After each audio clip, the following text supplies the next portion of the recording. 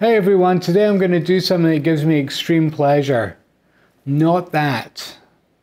What I am going to do is make some really high quality prints. We have a gallery show coming up and I got to make some really good looking prints for the show. So let me show you the process of how I go about that. Let's go.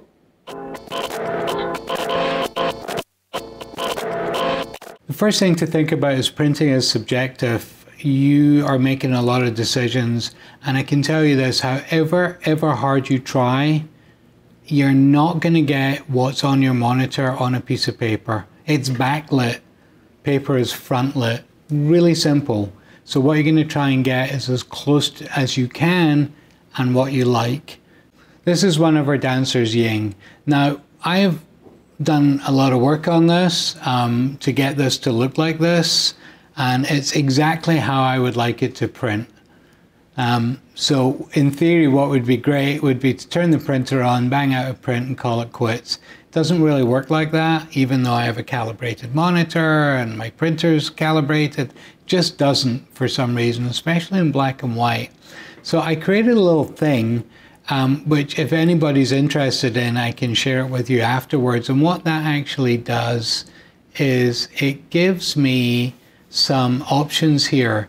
So this is my neutral picture. This is some other things that I might want: a heavy curve, a medium curve, a light curve, taking contrast out, adding contrast, adding exposure and taking away exposure, and a black panel. And this really helps me by doing one print to see where I'm at and where I should go for a final print. Here's a tricky bit. Everybody's monitor is going to be different, everybody's printer is going to be different, and everybody's paper is going to be different. This is what I'm using. Whatever you're using is going to be fine, I promise. These are a couple of rules of thumb. Calibrate your monitor, super important. We have a video on that. It's really worthwhile doing. Second of all, use the correct ICC profile for whatever paper you're using and whatever printer you're using. I'm using a Canon Pro 4000 and Hahnemuhle paper, and I have the correct profile set already. Number three, remember it's subjective. Remember it's a labor of love, and take your time. I'm going to open this in my Canon Print Pro software, and I'll show you what we're going to do.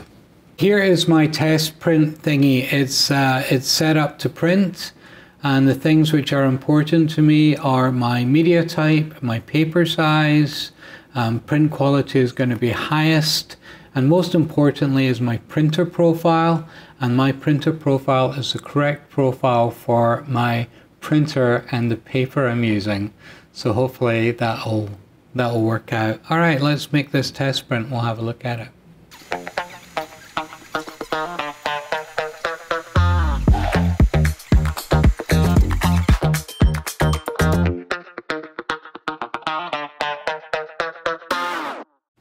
So here's our test print. It looks pretty good. What I'm kind of relieved about is the neutral one, which is the one with no adjustments, looks pretty good. And I can just, by looking at this, maybe make some decisions on what I could do to make it look better. If I go up to the top left here, this one that says S-curve heavy is way too heavy.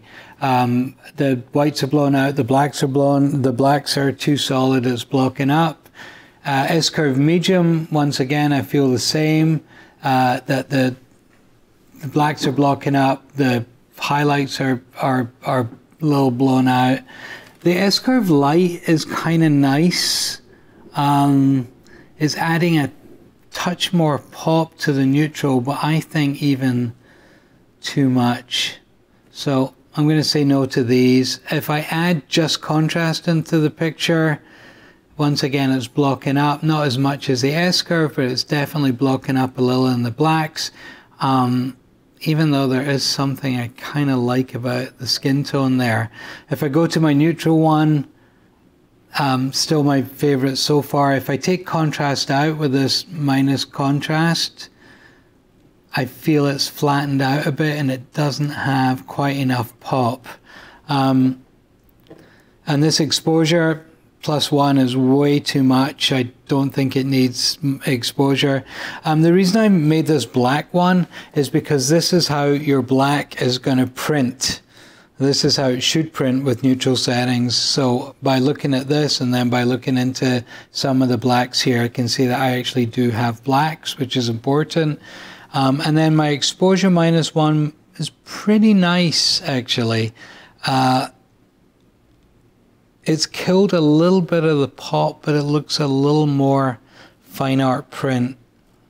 It's a tough decision for me. It's somewhere between this neutral one and taking a little bit of exposure out. This is too much, taking a whole one out, you know, in Photoshop. But I think what I'm going to do is I'm going to run a print and I'm going to take a little, I'm going to just minus a little bit of exposure. And that is what I've committed to for this. Let's make it. Okay, so this is the neutral print, or how it was neutral, and I'm just going to take the exposure down a little bit and see how that looks. Alright, so here's our exposure. If I take it down to 1, which is what I printed out, it definitely feel it looks too much. So I'm going to go right in the middle and I'm going to go to 0.5, and I think that looks pretty good. So let's print that. Whoa, the first print is printed and I am actually pretty happy with it.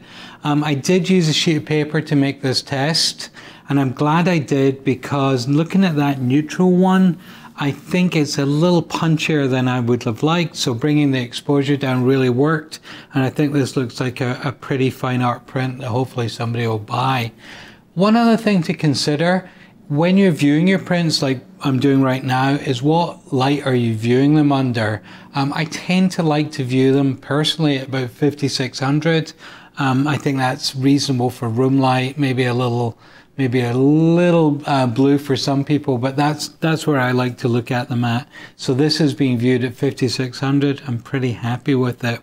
Next problem for me is that I wish I only had one print to print, but I've got like 16 or 20 prints to print, and I'm gonna want them to be viewed all together. So I'm going to show you a way next of how I would set up maybe 4 prints on a big sheet of paper and match them so everything looks consistent when we hang the show.